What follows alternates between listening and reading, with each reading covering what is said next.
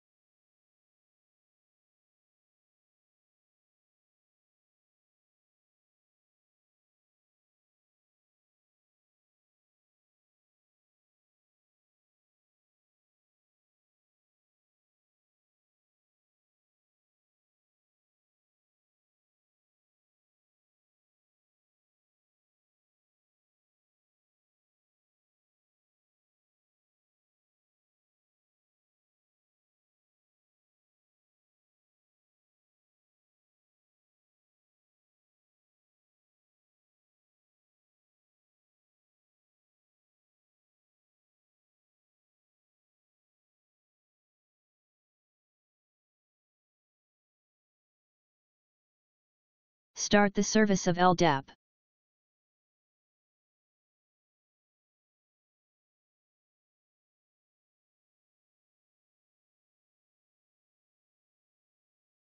I will create an LDAP password, using slap password command and direct the output to the file.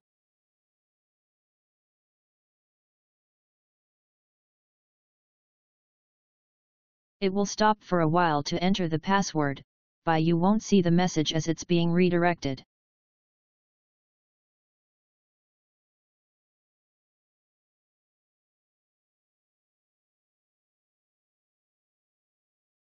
As you see here is the prompting messages and the hashed LDAP password.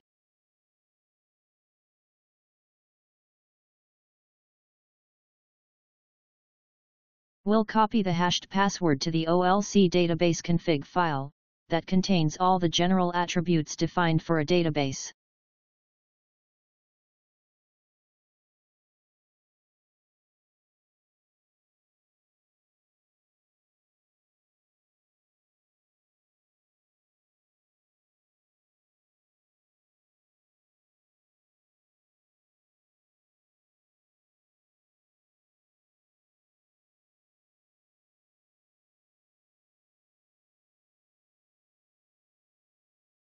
We'll open the same file for some modifications.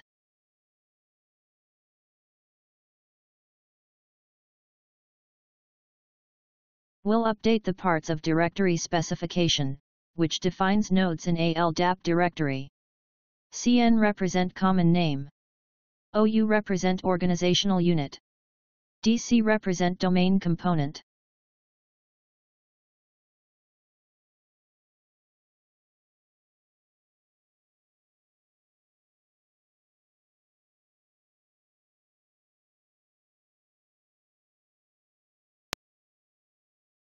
We'll add OLC password for the LDAP password.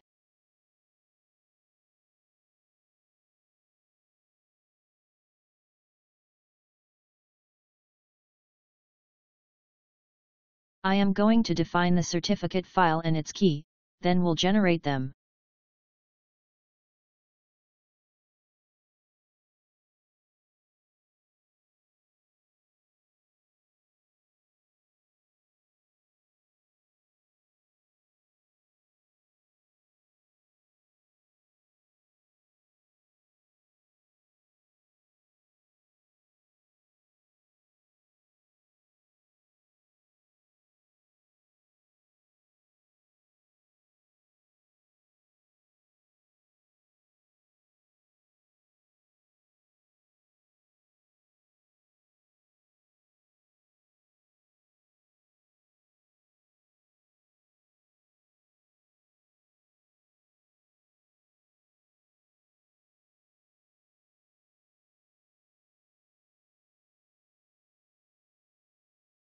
Save and exit.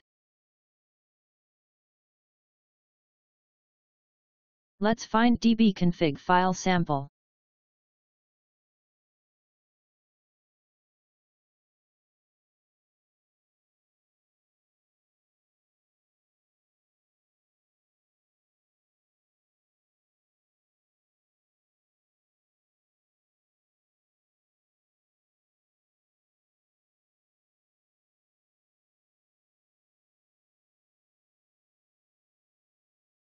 We'll copy dbconfig to LDAP directory for optimum performance.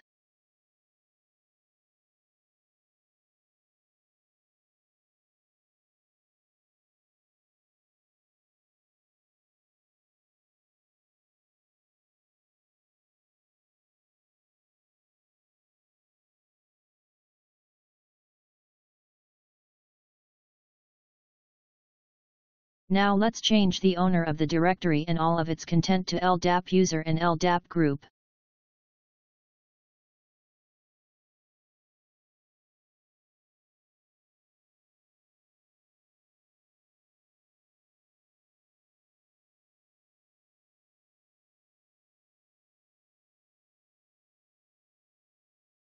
I will generate the certificate, but I am not going to use them.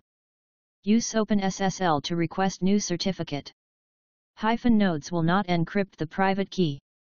-X509 is a certificate data management. -out is CSR file location. -keyout is the key file location.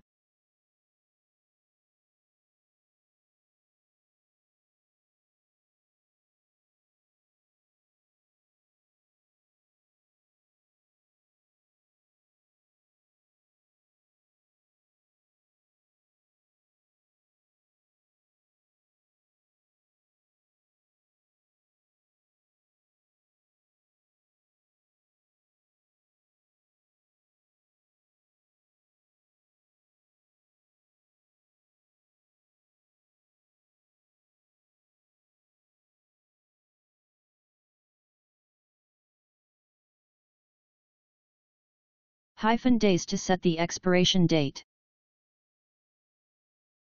We'll set the country as US, state as Illinois, city as Chicago, and so on.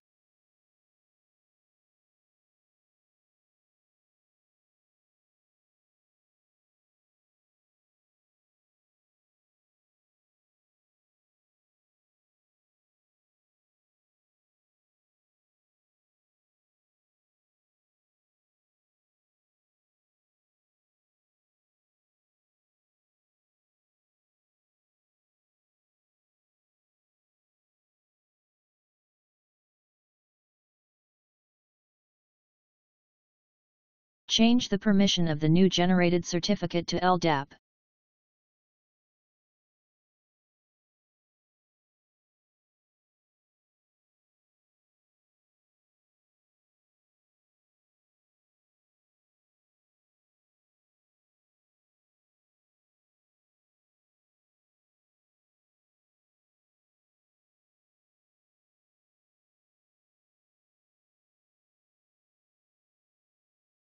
Restart the LDAP service.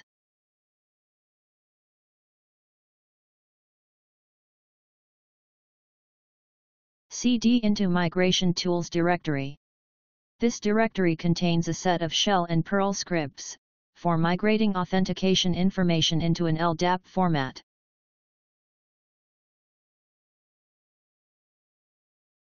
We'll open the common file.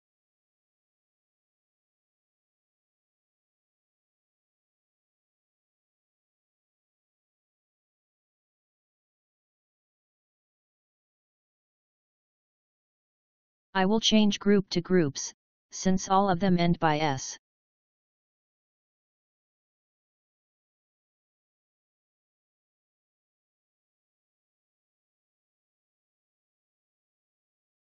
Our domain is example.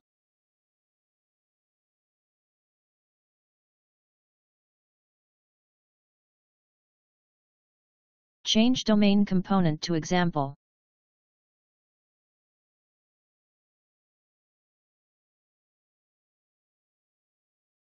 Change it to 1. to support more general object classes.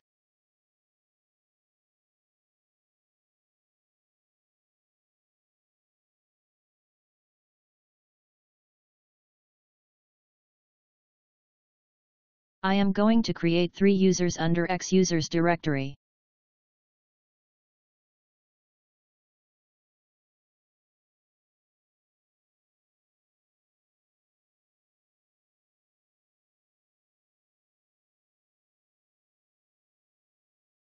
We'll specify the home directory for each user.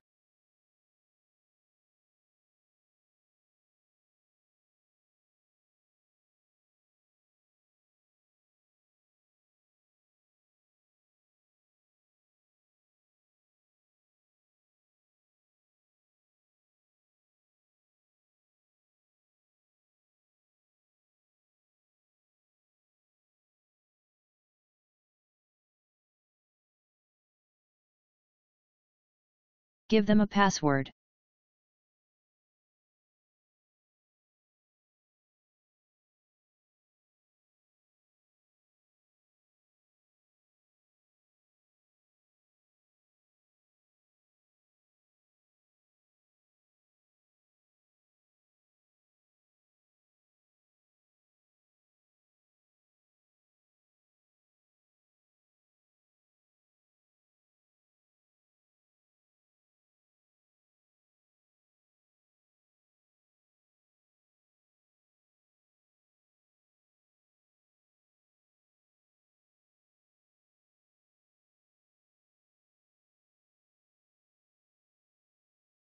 We'll create a user file for the 3 users, to migrate them with LDAP migration script.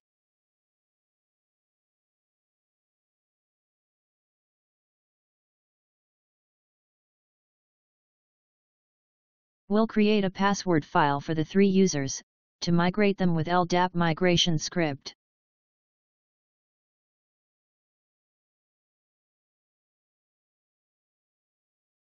And last one for the users group.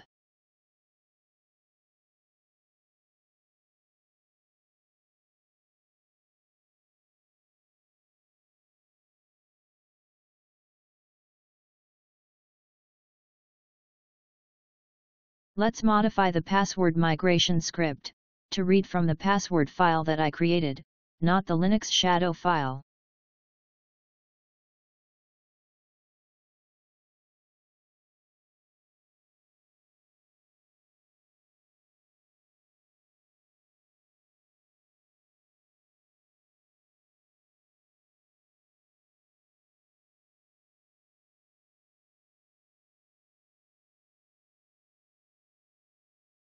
Change it to the password file, to read only the password for the 3 users.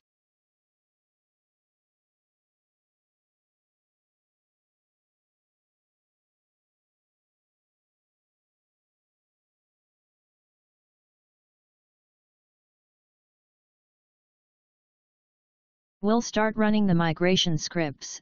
The hierarchy for running them is important. All the migration will be redirected to an LDIF file.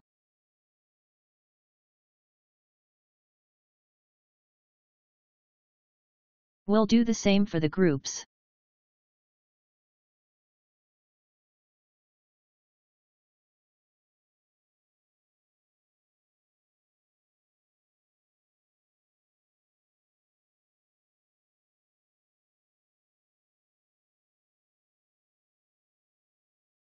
The last one is base script, to create the base containers and organizational units.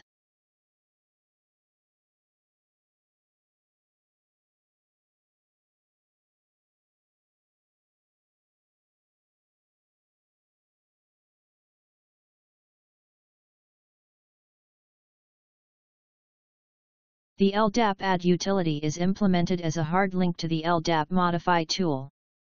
-X option use simple authentication instead of SASL.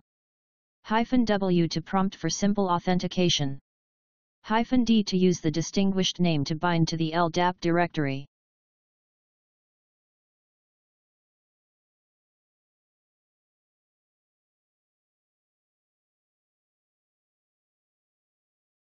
-F to force application of all changes regardless of the contents of LDIF file. Enter the password that we created at the beginning of this lecture. As you see, it add new entries.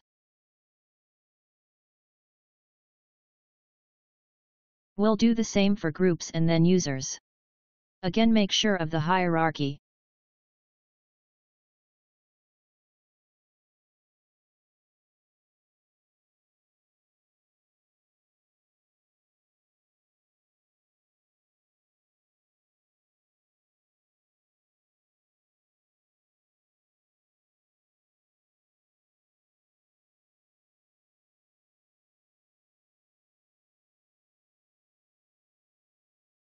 We'll restart the NFS service.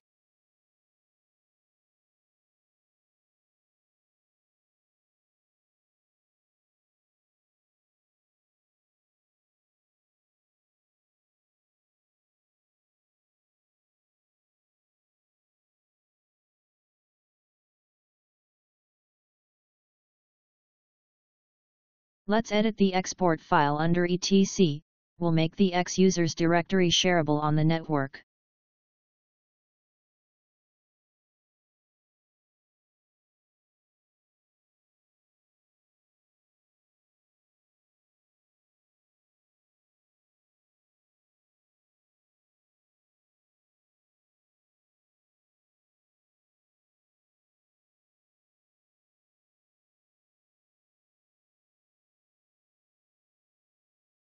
We'll restart the RPC bind service.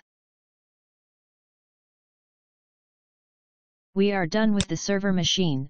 Let's start configuring the client machine. Use the show mount command to see if the shareable directories are seen from the client machine.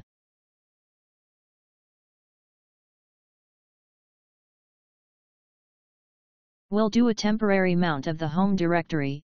For permanent mount, add the mount line in the FS tab file, or refer to the material attached with the course.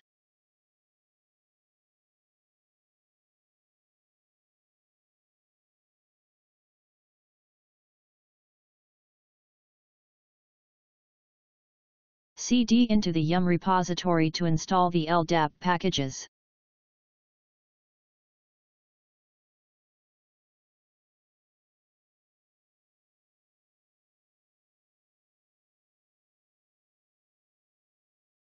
It's already installed. Type auth-config command to configure the LDAP server.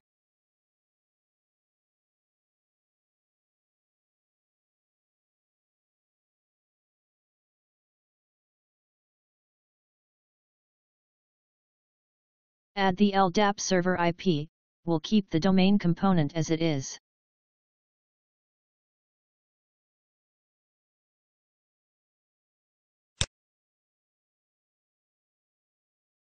ls the home directory to check the mounted directories.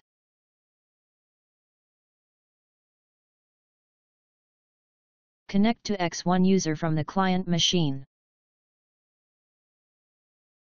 As you see, we can access these shareable directories using LDAP from the client machine. Let's verify the remaining users.